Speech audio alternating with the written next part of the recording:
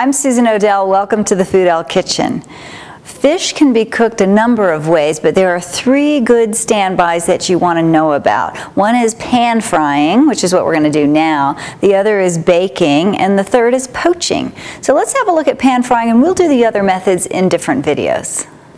First of all, you don't want to do too much to fish. You want to let its flavor stand on its own. So something mild, a nice little mild sauce with it is always good. I've got some olive oil that I'm going to use to cook the fish. I've got a little salt and pepper that I'm going to season both sides of my fish with before I cook it. I've got some lemon and just a little bit of butter. That's it. That's all you need. I like to use a non-stick pan when I'm cooking fish just because it's delicate and I don't want to use too much oil and I don't want it to stick to the pan either. I'm just going to use a little extra virgin olive oil in my non-stick pan, just enough to coat the bottom of the pan so that my fish doesn't stick. I've got it over about medium heat. And as soon as my olive oil gets hot, I'll add the fish to it. Once your fish is seasoned and your oil is hot, just gently lay it in the pan. You want a nice sizzle. About the only thing you can really do wrong with fish is to overcook it. It cooks very, very quickly. My fillet is not even an inch thick, so it's only going to take 2 minutes per side to cook all the way through.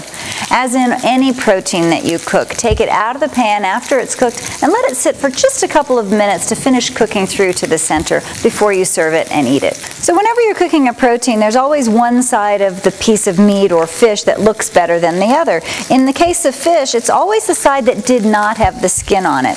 Put that side down in your pan first because it's going to get a nice brown coating on it. The first side that goes into the pan always looks prettier when it comes out. That's what we call your presentation side. So one thing you can do on a nice delicate piece of fish to see if it's getting done is to look at the sides. It'll start to cook and become more opaque as it cooks, and you can see it creeping up the sides of the fillet. It's been about 2 minutes and I think I've got a nice brownness on my first side, so I'm just going to gently turn the fish over. That's gorgeous. You don't want to mess with the fish too much once it's in the pan. You want to cook it on one side, turn it, cook it on the other side, and that's it. I'm not going to flip it back and forth. So if you look at the side again, I can tell that my fish is really just about done. It's getting nice and firm, not too firm, and it's starting to pull apart just a hair, and it's becoming white all the way up the sides. If you have a particularly thick fillet and you're worried about the center being cooked, you can always turn down the heat and cover the pan for just a minute or two right at the end of cooking, and that makes sure that that middle center will be perfectly done. I'm going to add a little bit of sauce. I'm going to add a little bit of butter. I'm going to let that melt, and just a little bit of lemon.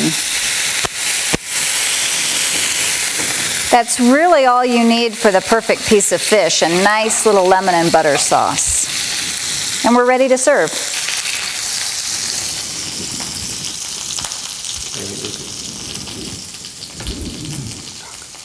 All right, my fish is beautifully done, nice and hot. I'm going to spoon a little of this lemon butter sauce right over the top, and voila.